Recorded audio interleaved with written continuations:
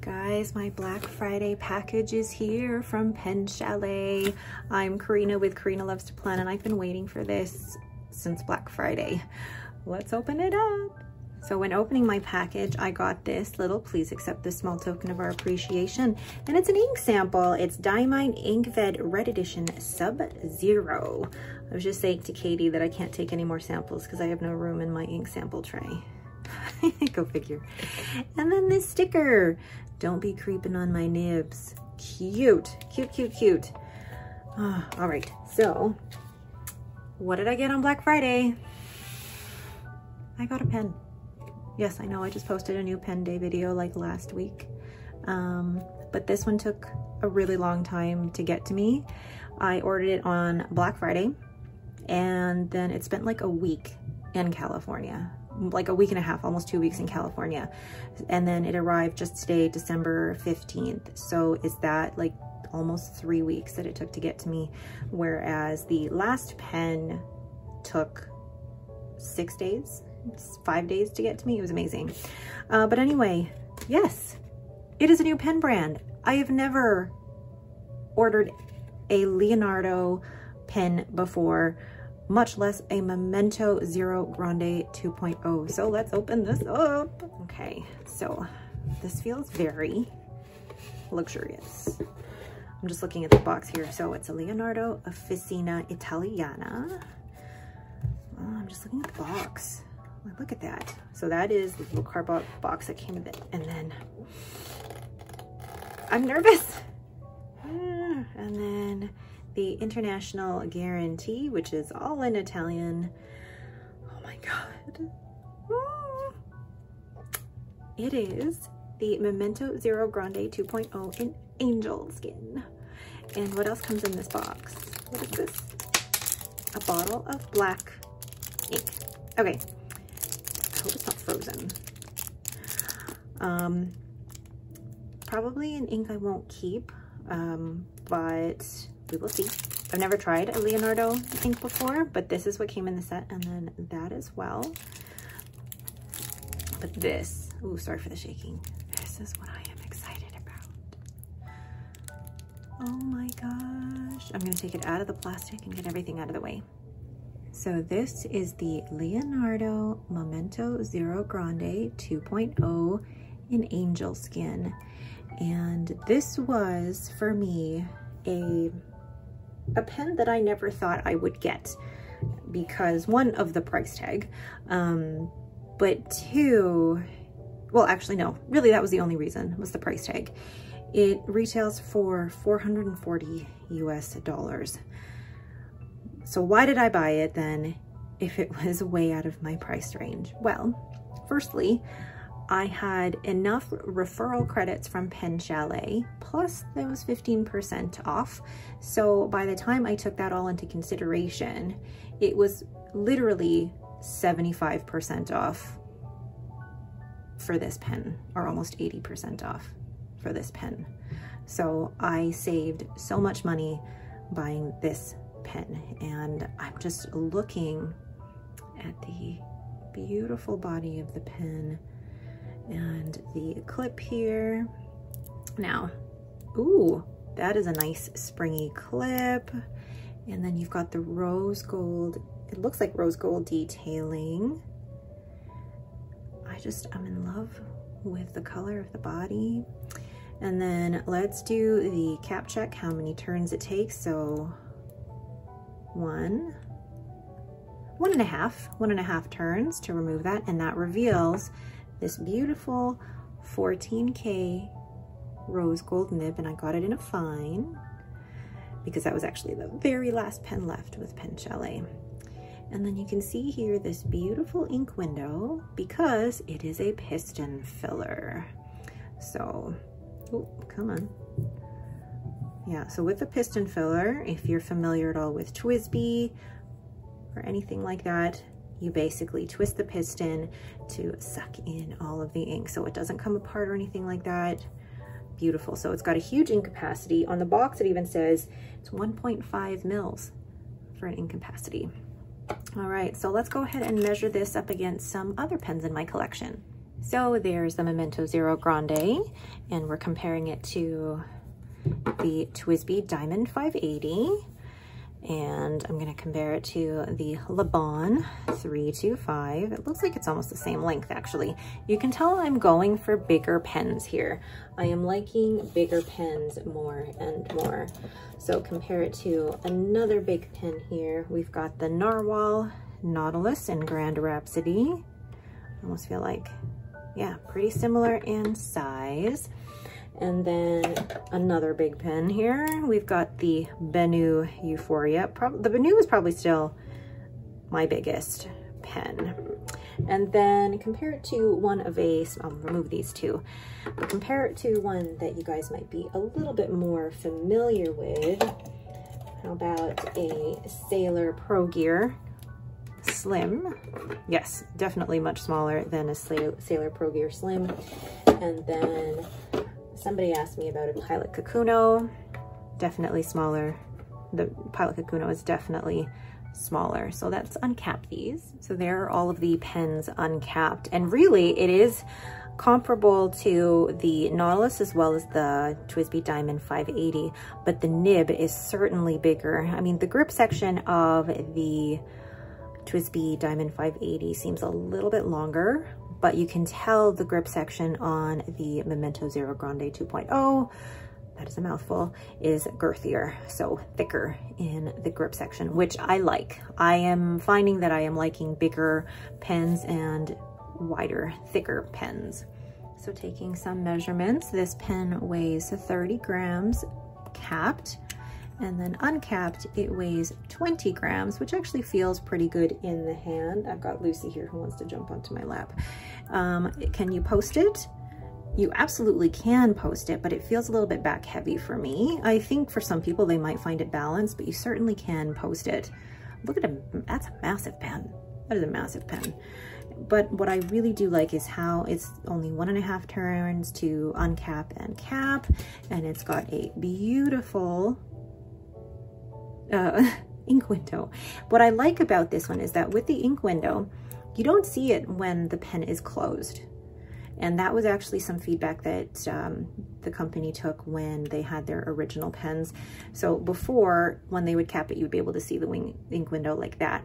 But now they've actually amended the design so that it's like this. So in the hand, now those threads, are they sharp at all? Absolutely not. And the grip section is wide enough for my fingers. And also there is a bit of a step down here from the body to the grip section, but it isn't sharp at all, and it actually isn't at all obtrusive. Really like that. So I'm gonna go ahead and rinse this out and ink this up. So the color I've decided to put in here is Colorverse Brunch Date, which was most recently sent to me by Leanne Likes. And the reason that I think the two match is because it's not, the angel skin isn't necessarily a very obvious pink. It looks more like a dusty brown type of pink. So I feel like these two would match really, really well. And normally, I say normally, I don't match my inks. I normally like to try and test it with Sukio, but I'm going to do something different today. So I'm gonna ink this up. Woo, putting it right in there without spilling any, and I'm sure I'm already getting some in my, there we go. You can see it going in.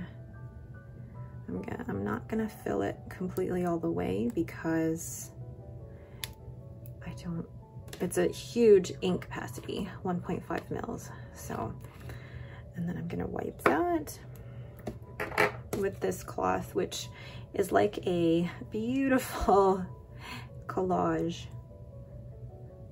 of all of the inks that I've tried. But I just want to highlight again the 14 karat rose gold nib.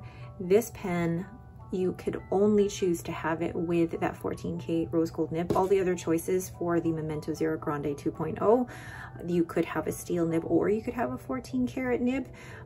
This particular choice though only came with the 14 karat rose gold nib. So I'm going to get my A6 Hobonichi notebook here. Okay, so going into my A6 Hobonichi notebook.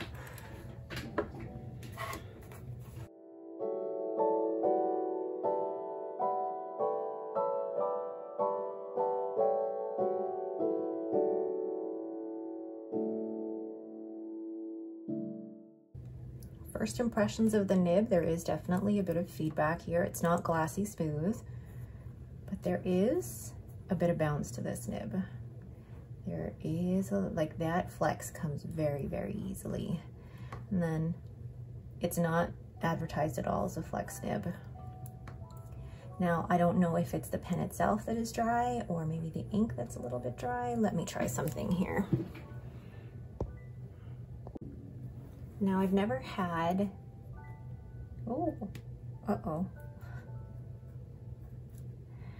I think when I put some on the brass shim, there was a little bit of blue ink in there from last time. But that's gone now.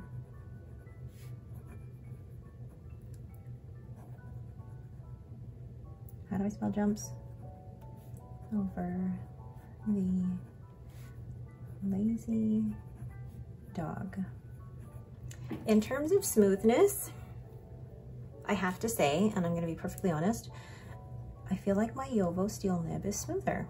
This definitely has more feedback than that, but this one is softer in terms of being able to push for that line variation. I was really, really nervous about this pen because it was definitely in a price point that I was not wanting to go to. And this would be my very first Leonardo Memento Zero Grande pen. Now, reverse writing, not really, but actually smooth, strange, and then fast writing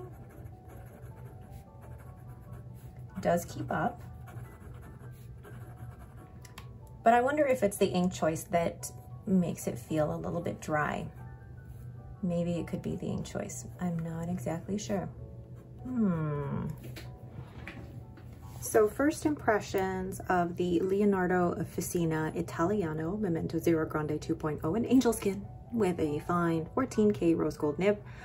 It is a beautiful pen and I love the details. I do love that it is a piston filler and that ink capacity is amazing, but I'm a little underwhelmed. I'm a little underwhelmed at the rose gold nib. While it is nice and bouncy, it's not smooth like a gold nib that I'm normally used to. I actually find that some of the steel nibs or the Jowo nibs are smoother than this. It does have that bounce to it. Maybe it's something that I need to get used to, or are all Leonardo nibs like that? I don't know. But to be honest, while it is a beautiful pen, I'm a little, unfortunately, underwhelmed. And I hate saying that because this was such an expensive pen. And this is kind of what happens when you're buying online and you can't try it in person. So I don't know, I might sleep on it and see how I feel. What is your experience with Leonardo pens? Are they amazing? Do you love them? Do they write perfectly out of the box? Maybe I just have really high expectations of this, or for me personally, it's not smooth to the way I like it. I don't know, thinking about it, we will see. I hate saying that because it is such a beautiful pen, but I would rather be honest with you guys than not. So I've thought a little bit more about this pen and I will give it a chance. Well, my first impressions aren't, you know, bam, oh my God. You know, I still want to give this pen a chance. I think we'll see how it feels. Do you ever have that where you're like, I know it's not a 10 right off the bat, but maybe I'll sleep on it and we'll see. I don't know. I will probably try and ink this up maybe for January and see how I feel at the end of the month. If at the end of the month I'm still underwhelmed by this pen, then I may sell it. Who knows? All right, but that is it for me.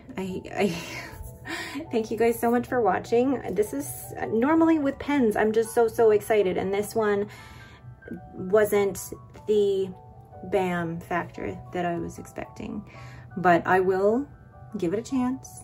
I won't make my first impression the only impression. So we'll go from there.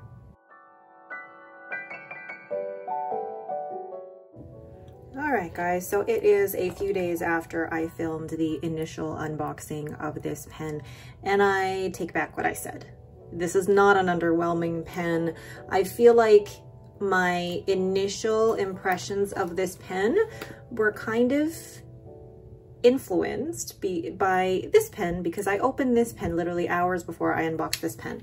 So I feel like it was a little bit biased, but after a few days of using this pen with Colorverse Brunch Date and really getting to know the pen, I love it. I absolutely love it. It feels really great in the hand. Ooh, shaking the camera. Feels really great in the hand, and it is such a beautiful resin. And I really love the fact that it is a piston fill. And look at that ink window. Like, it's so great that that ink window, you can see it when it is uncapped, but when it is capped, it's hidden. So it's just this one long piece of resin. It's not interrupted by an ink window. So I take back what my initial first impressions were, because I have been writing with it for a few days now, and I absolutely love it. At first I thought it was dry, and I thought at first it was the ink, but now the two together are fantastic. I've written a couple of entries in my Hobonichi cousin, and oh, that's not the page, but like it wrote beautifully, and I am absolutely in love with it. So first impressions aren't always correct is the lesson here. And I do love this Leonardo Memento Zero Grande 2.0 in angel skin. And I mean, look at that beautiful, beautiful nib. Absolutely love it. All right. But now that is it for me. Thank you guys so much for watching and sticking with me. Yes, the lesson here is first impressions are not everything. So let me know what you guys think of this pen or any Leonardo pen that you have purchased in the past. This is my first Leonardo, and I'm so happy with it. All right, thank you guys so much for watching, and have yourselves a great day.